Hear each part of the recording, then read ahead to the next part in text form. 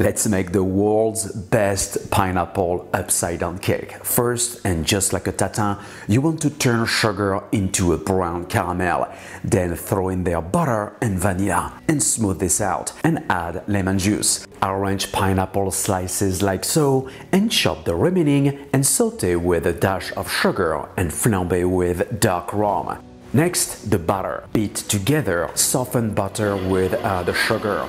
Then add the first egg, mix well, and incorporate half of the flour and baking powder.